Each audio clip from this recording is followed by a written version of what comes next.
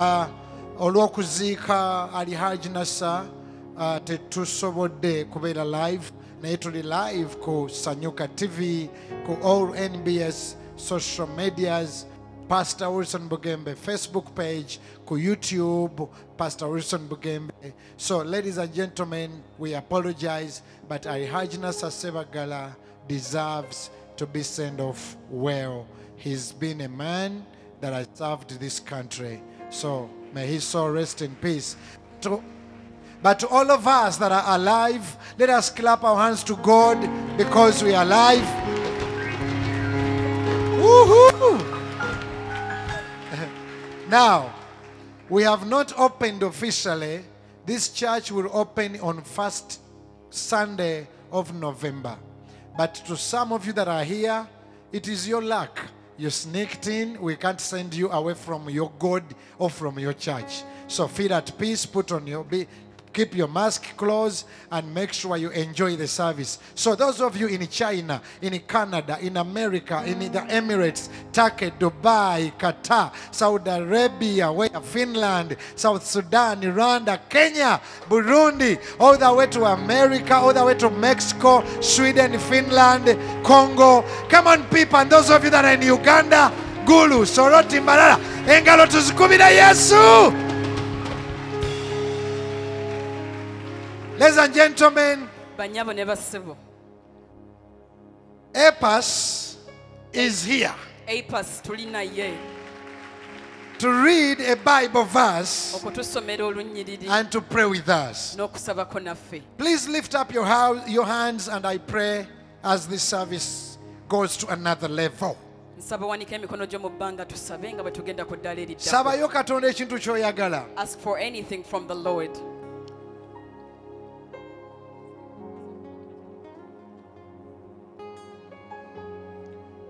I pray for the sick. You can touch the place that hurts. Now there's so many cameras. I don't know which camera I'm looking at for NBS. Okay.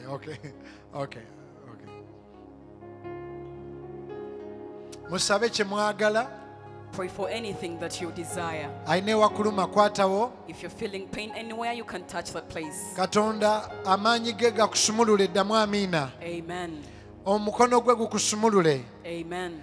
Nangirira omukisa mu nyumba yo. Amen. Nangirira emirembe mu nyumba yo. Amen. Nangirira obujulizi mu nyumba yo. Amen.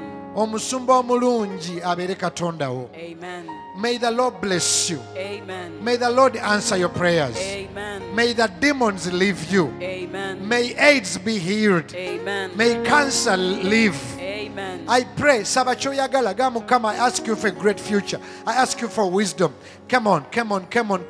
We're even going to do something today because we are talking about the Good Shepherd. Touch your head and smear your head like this. Say, I am blessed. I am anointed. Every fly, every cancer, every demon dies. The flies will die. The sheep shall live. May the Lord anoint you. May you be elevated. May you be lifted. May you be lifted. May you be blessed. Anointing on your head, favor on your head, blessings on your head. May the Lord make you wealth. May the Lord take away every pain, and let there be a testimony. Okuva olwaleero bakusiga amafuta ku mutwe, ekikompe kiyiwe, amagezi, okuganja, amafuta, emirembe, obujulizi, omukisa, obugagga.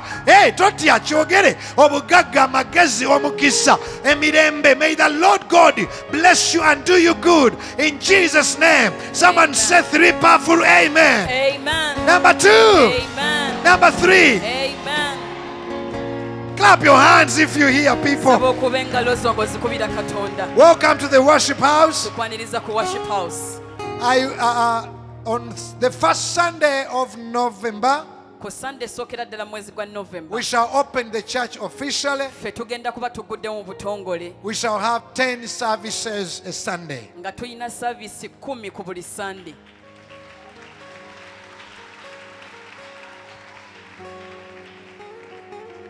Now, this man APASS,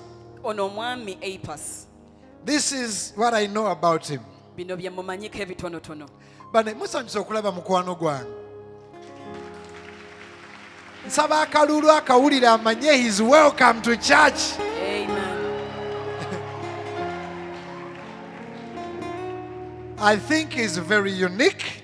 Ndowooza nti muntu wanjawulo nnyo. He's super talented. Ayina ekirabo ekyenjawulo eky'amaanyi. We are lucky that he's here today. Twesimye nnyo kubanga ali wano naffe olwaleero. People love APASS. Abantu baagala nnyo APASS. Worship house. Aba worship house. Before the sermon is preached, Ng'enjiri tennaba kuwulirwa. let's welcome the superstar. Nsaba twanirize star waffe. APASS church.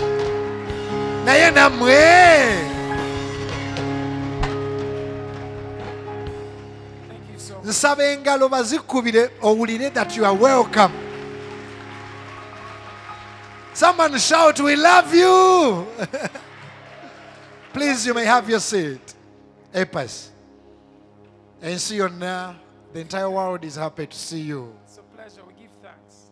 You're welcome to church. Thank you for inviting me to church. Thank you for coming. It's a pleasure and a blessing. I didn't know you were going to come. I was supposed to come. When I say that I'm going to come, I always do. It's a must because you have to respect your elders and you have to respect the pastors. It's very pivotal and important. Very pivotal. Yeah. Okay. It's very pivotal. Greet the world.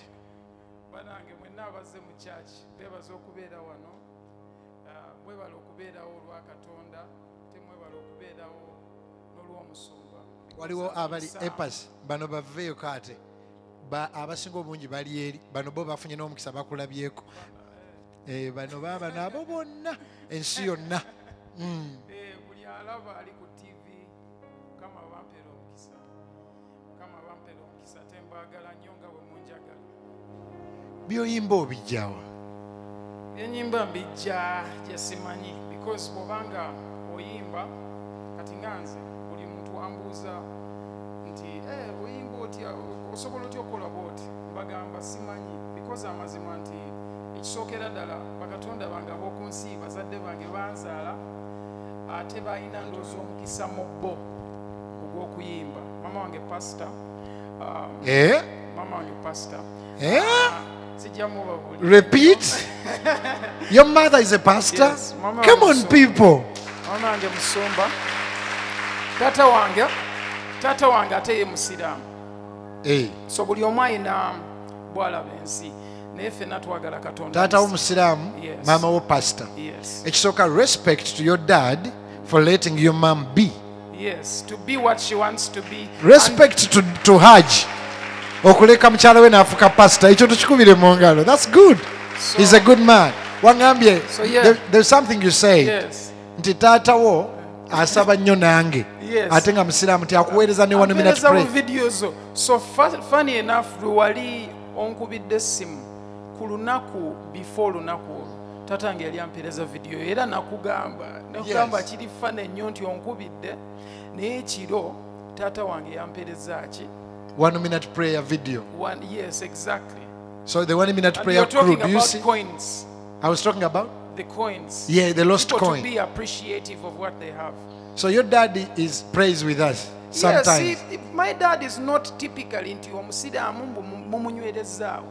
I know okutunuulira eri side because yaliko omukristaayo. Microphone eno teyogera bulungi bannange. He changed from the other side najja mu Islam.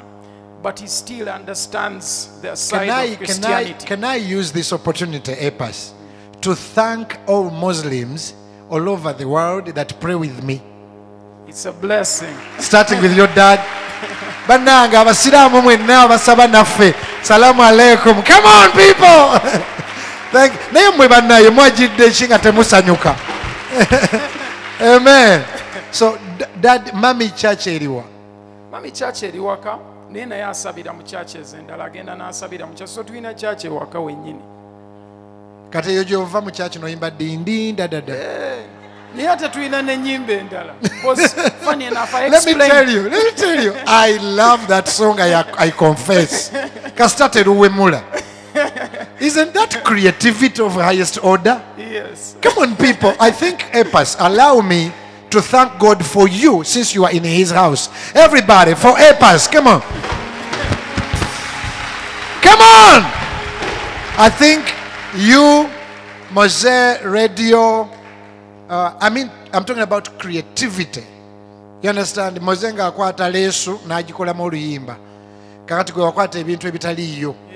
Biriyo kankunnyonnyole katono. So didadada abantu tebamanyi lwaki balwagala naye kati kambabuulire leero kozi sitera kwagala nnyo ku explaininga nnyimba naye ngenda bannyonnyola didadada ojjukira buli omu wano nkiwajjukira obugaali obwatundanga ice cream nga bukuba akadde oba okajjukira kati nga ndi mwana muto ne ngamba naye lwaki sikola akayimba nga simbye naye nga ninga akola akadde okusignifying ekintu kiri kye nali ndabyeko before. So we can only give thanks. Kati nze akakayimba nkawulidde emyaka gyonna nzijjamu oluyimba nze nfuna bufunya ice cream nga tuvaawo. So Seku Martin ye yakutwala mu studio. Music industry nayingira music because of Seku Martin. Like Seku Martin twamu meeting ne sister wange ne brother wange omuto. Tumu meeting nga twali bana bato nali mu P7 nga naye ndi mu kavak ka P7 yako mu time eyo. So waliwo bali bagenza okuyimba so ne tugenda cause twali twagala nnyo mulaba ku show n'abayimbi abalala waliyo so many artists. It was called oba Namirembe something. So kati Seku yantwala so actually twamugamba njagala okuyimba nangamba I'll take you to studio so nantwala mu studio so nze natandika okuyimba mu 2003 we nasoko genda mu studio so siri mwana muto mu music. So that's where I started nengenda nga mfanyo kukuwandika so nga mpandika ennyimba bisatu bibiri 256 buli mwaka nali mpandika ennyimba ezenkana omwaka nga zonna za gospel. So it was like nga bw'oli dedicated okukola ekintu ng'ate toyina beat toyina kintu kyonna so olina okukola ekintu ekinyuma newankubadde toyina kidongo. So when nayigira okubeera nga ndi creative because kidongo. So literally God is around you your entire life from mommy. All my life because everything gere wankugambye siri mugezi naye Katonda akuyamba okubeera nga obikulirwa ebintu ebimu okusobola okubeera nga oyogera ebintu by'oyogera because si kyangu sinti buli omu ayinza okwogera nga nze oba okumbeera so Mukama aba akuwadde omukisa obeera ekyo waliwo abasirifu waliwo asobola okwogera nze nsobola okwogera. Kaakati nsonyiwo okutawaanya olw'obudde bangamba obeera oyomba nnyo ne Bebe Cool. Kizibu. Lwaki?